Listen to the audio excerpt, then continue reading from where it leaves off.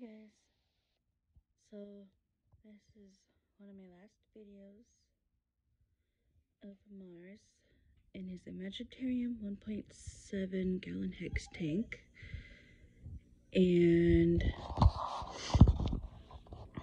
I have it on the red light since it is nighttime, but I really like this tank for the most part, minus the filter. The filter is a bit strong for him, but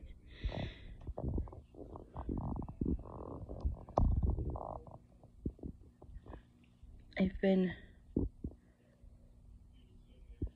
wanting to upgrade my tank anyways, so and then use Thanksgiving this weekend. My Tetra Color Fusion 3 gallon half moon tank will come. I'm really looking forward to that. And if you guys saw me, I almost dropped my phone. I sometimes do drop stuff. It's from a inventory, I guess. But as you can see, the filter is why I don't really particularly like the tank. A bubble filter or an UGF would be better for this tank, I think. But I don't know if you saw, he kind of got pushed down.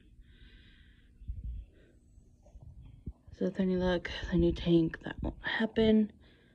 He is my male Delta tail. He does have red fins and like a pinkish body.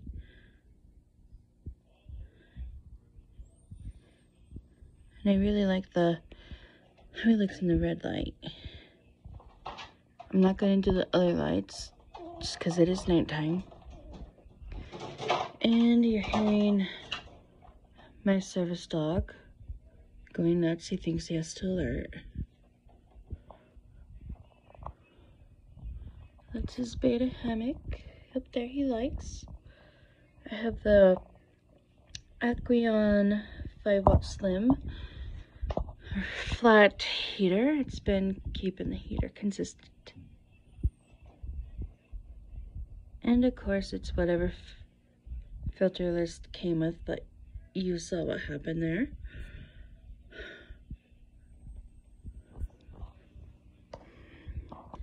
Anyways, I currently have two silk plants in there that I will clean off before I transfer to the new tank. And I have the moss balls.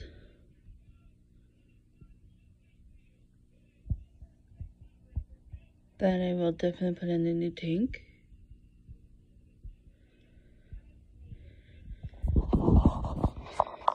So